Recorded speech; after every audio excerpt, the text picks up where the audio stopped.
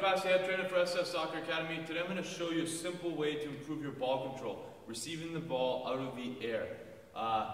You need to practice controlling the ball with all the different legal body parts, because what people often do is they get really good with certain body parts. I got really good, even within 1 foot, you can get really good using different parts of 1 foot. So I got really good using just the bottom, just the foot of my right leg, and I struggle a little bit more controlling the ball with like my thigh and out of the air and stuff like that, because I didn't work on it as much. So then when I was older, I had to really work to catch up in that area.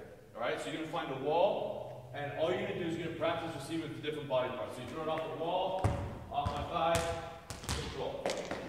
Off the wall, off the chest, control. Lift it up again, off the wall, off the header, bring it down. Off the wall, into the foot, bring it down. Off the wall, bases, bring it down. Okay, so you're just going to go through all the different body parts. First thing to practice is just controlling the ball, stopping it as dead as possible on the ground. Okay? And then the other mistake people make is they don't practice controlling in a certain direction. Remember that first touch is one of the most important things. Can you have a purpose with your first touch?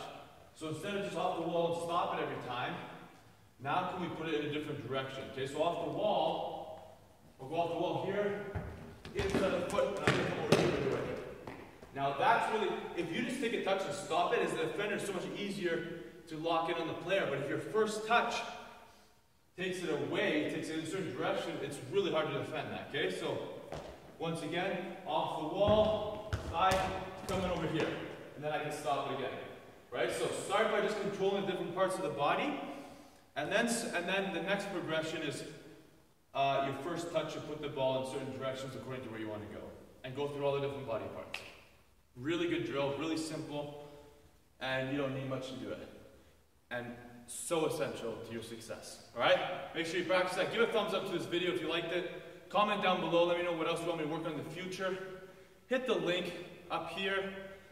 Take you to a new page. You're going to put your email address in, and I will personally email you a free awesome drill to take your game to the next level, to improve your dribbling moves and other stuff. And finally, my friends, subscribe, join the family so you can keep on getting good content like you just did today. See you next time.